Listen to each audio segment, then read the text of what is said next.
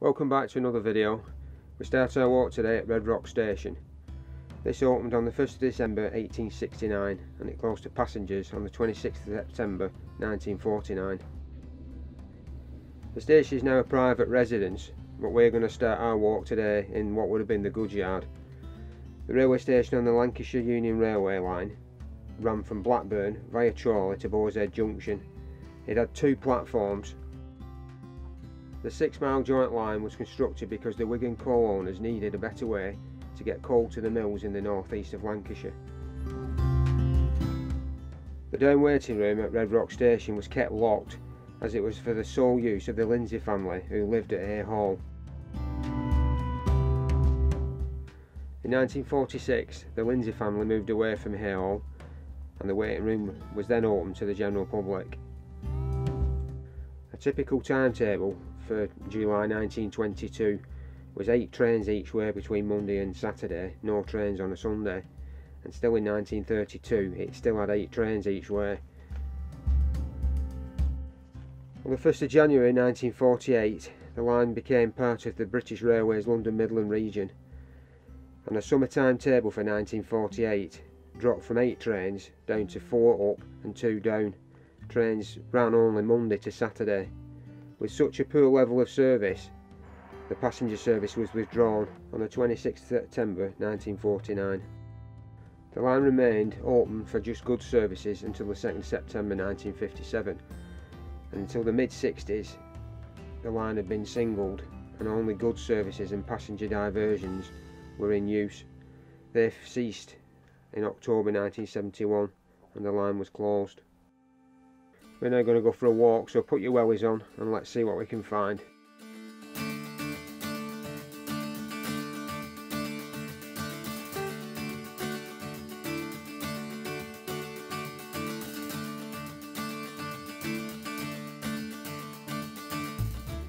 We notice on the right that part of the old platform edge is still visible through the undergrowth, but nature is slowly taking it back.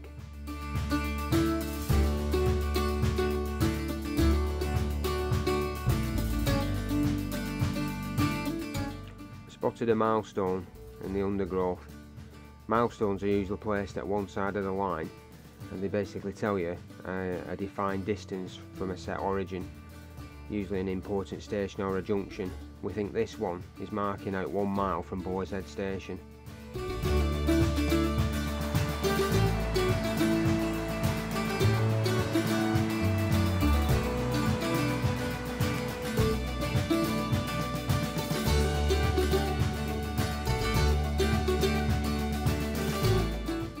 The first bridge we came to on the line is Harley Lane.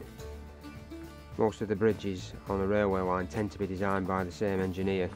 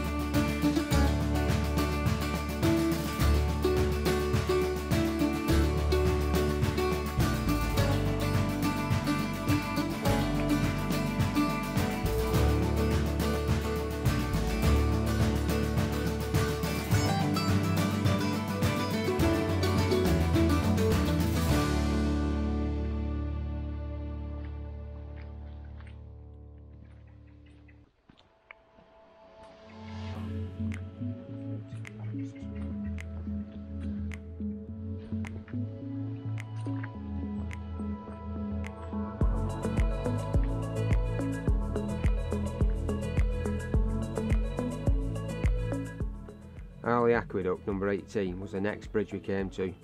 This takes the Leeds-Liverpool Canal over the railway. We'll just nip up to the top of the canal and have a quick look.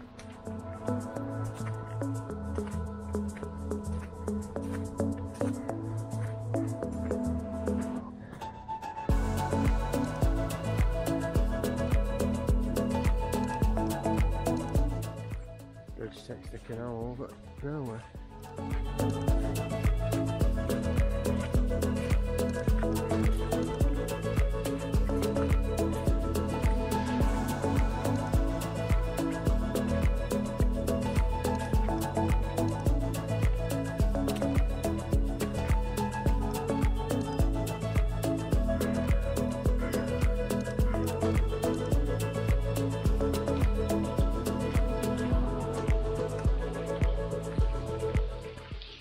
A red light on it, isn't there? Huh?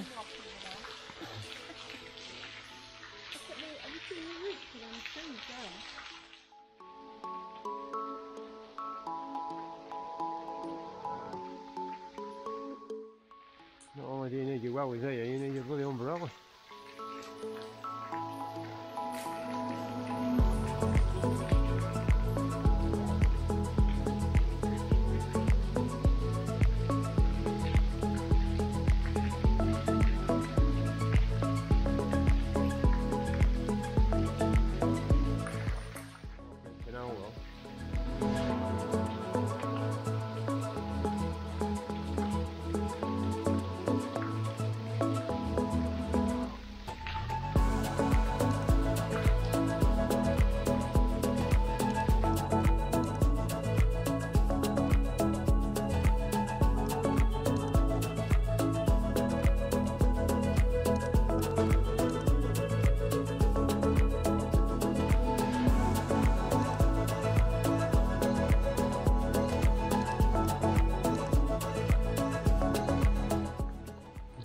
Oh no, better with wind. Just through the bridge we stumble upon what we think was an old line side hut. We're not 100% sure. Said it before, I said again, you're going to need your wellies.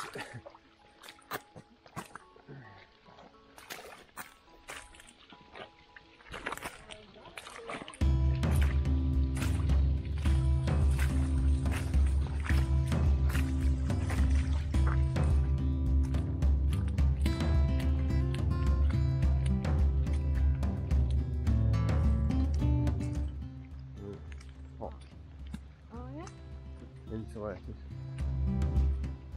That's an insulator? No, insulated. Insulated. Oh yeah. I'm looking at that there. You pointed at that and said insulator.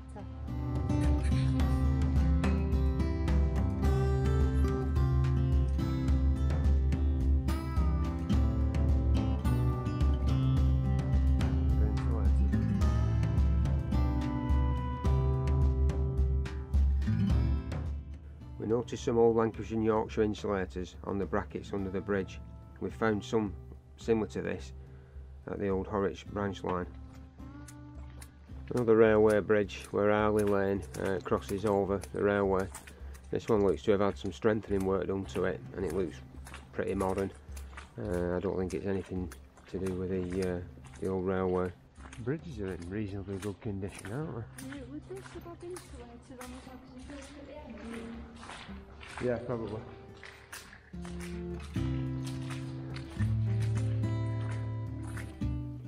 Another find, bottom of a signal, just lay in the undergrowth.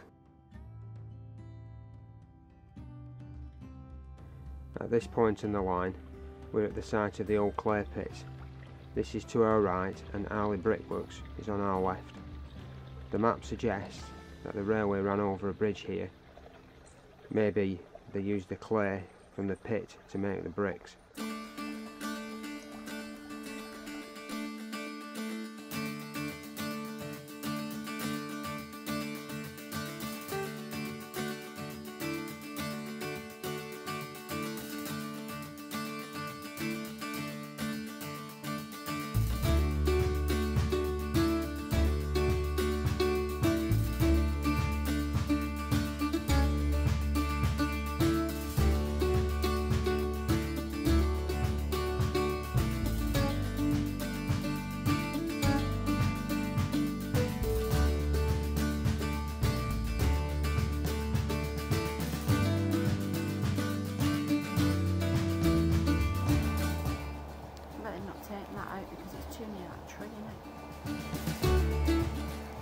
Another milepost would suggest that we're 2 miles from Boar's Head station. The farm in the distance is at a site what was known as Brink's Colliery. This opened in 1899 and closed in 1901. The old pit shaft can be seen in the woods on the far right.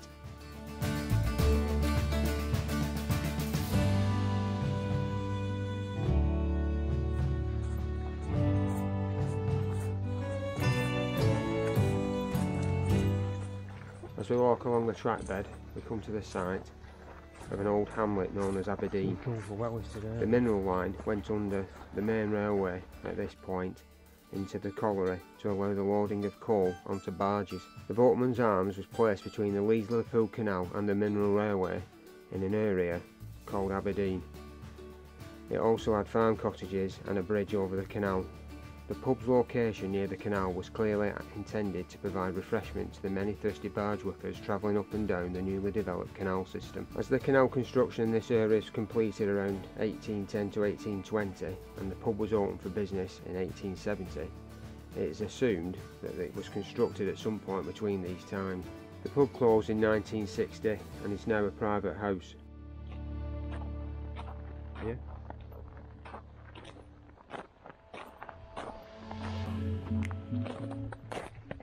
So this is its site, its signal box. So I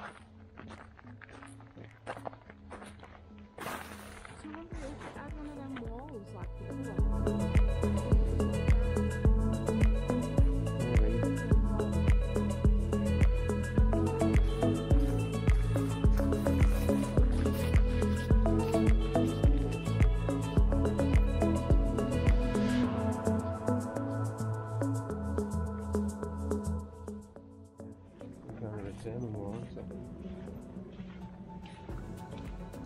It would have been double track here.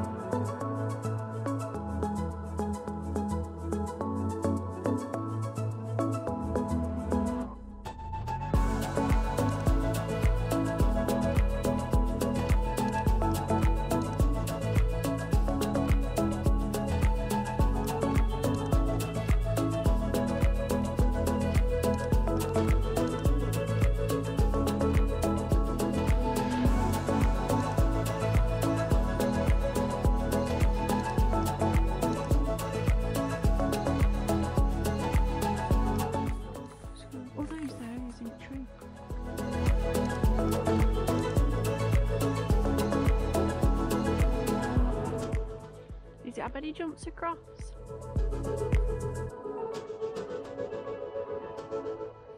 There he goes. Woo!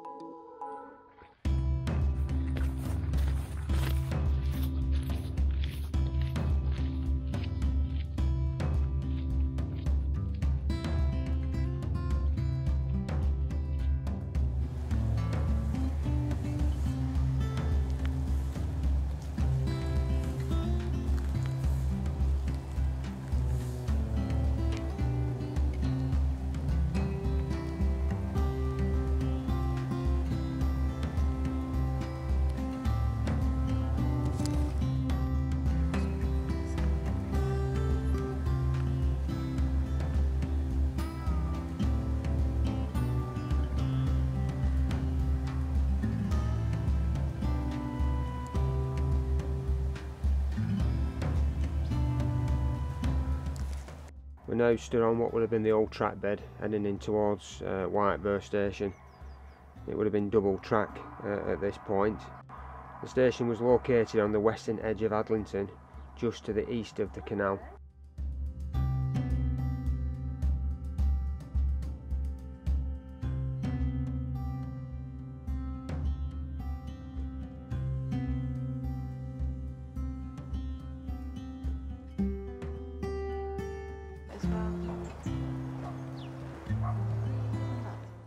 The shelter and the booking office on the Chorley platform survived the knocking down of the station.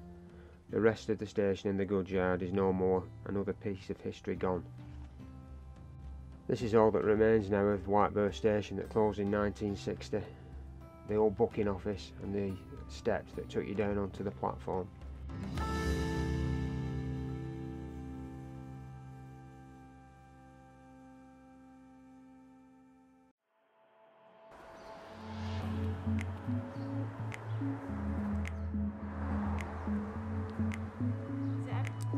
Yeah.